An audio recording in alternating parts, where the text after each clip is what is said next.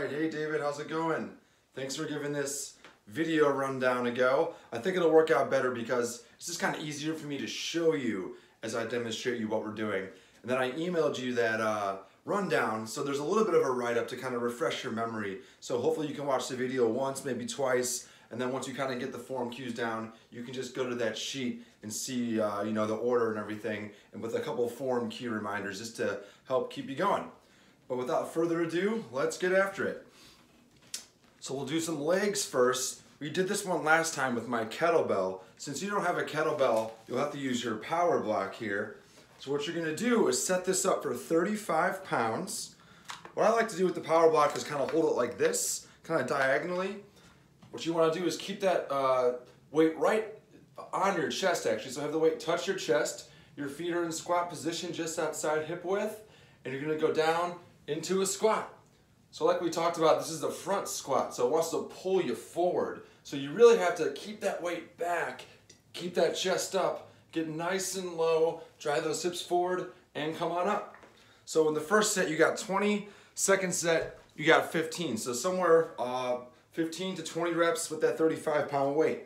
That's number one. We'll go to abs next.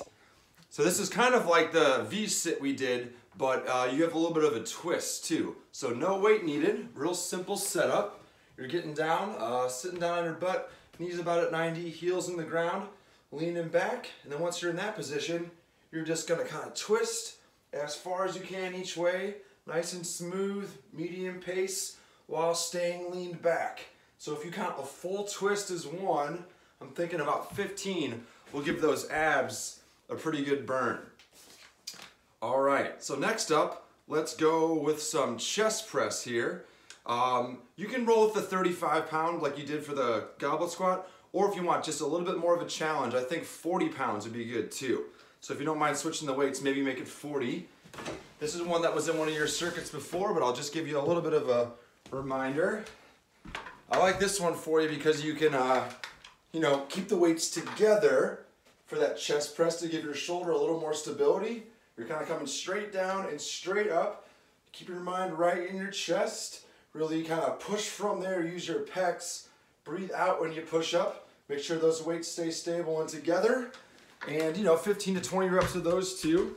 You know, if I'm there, I think we're gonna go up in weight. Since you don't have a spotter, I think 40 is probably a pretty good cruising weight for that one. Let's do a superset next for the triceps. You just push those dumbbells, which is a lot of that muscle. Let's head to your cable machine for those tricep pull downs. 15 was a little too heavy, so last time we rolled with 13. That was a really good weight. So remember, you got the either the rope or like that triangular one. You want those elbows right at your side, slight forward lean, just extending those elbows. Keep those arms in. You should feel it right in the back of your arm there. So last time you got 18 reps by level 13.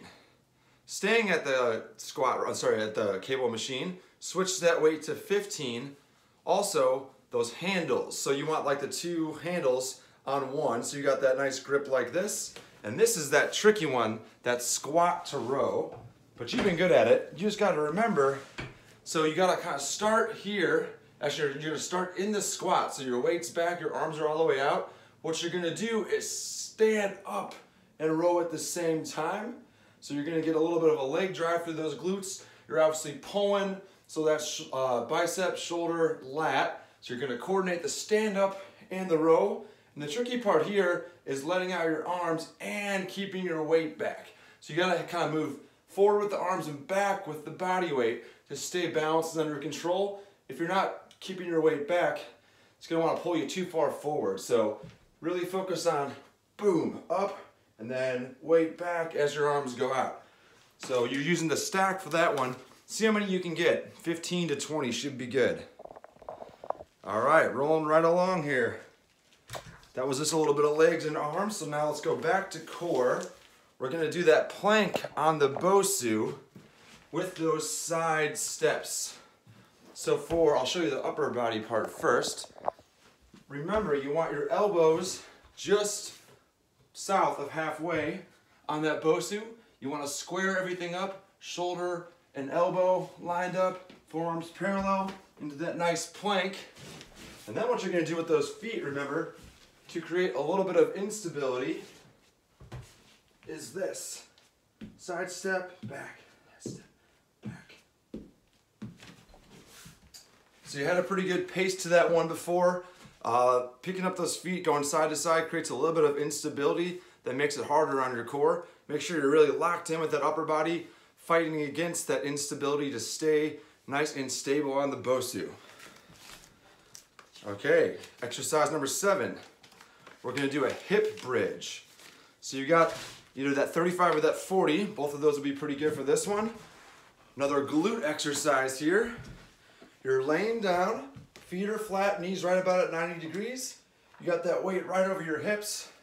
All you're gonna do is, boom, extend those hips up, down nice and slow under control, tap the butt back down, and right back up. So this is a good mind in your muscle exercise. You definitely wanna engage your glutes rather than your hamstrings, so put your mind right in your glutes, drive up from there. I'm thinking 20 reps with that 35 or 40 should be just about right. Real simple one next. We are gonna definitely do a little bit of a weight change on this one. So make those power blocks 20s like I have them here. Real simple one here. You're gonna split your stance, one foot in front of the other, standing up straight, core tight. Just some dumbbell curls, right? So you wanna go nice and slow, under control, keeping those arms a little bit out in front of you. So what you don't wanna do is that arm swing or that lean back. So your core's engaged, standing up straight, arms a little bit forward, and just bust out as many curls as you can. Thinking about 15 with the 20s should be just about right. And one more here. A little bit of a cardio blast to end it. We did this one last workout once. It's gonna be that burpee on the bench. So you have your flat bench. Your first move will be to kind of plant your hands on the bench. Then you're gonna hop back into a plank, hop back, get your feet under you, and up. So in real time, look something like this. Feet out, feet in, up. Hands down, feet out, feet in, up. Hands down, feet out, feet in, up. Another option for this, or if you want to do both of these, another cardio one, same position with the hands. You start one leg all the way back, front leg bent. You're gonna hop, kind of switch your feet, boom, boom, boom. Those mountain climbers are a good option from that one too. So we got a nice full body circuit, a little bit of everything. Please let me know if you have any questions or anything like that, and let me know how it goes. And check out Melissa's email, you should have that right up too. Thanks so much, hope you had a great weekend at the farm. See you on Wednesday.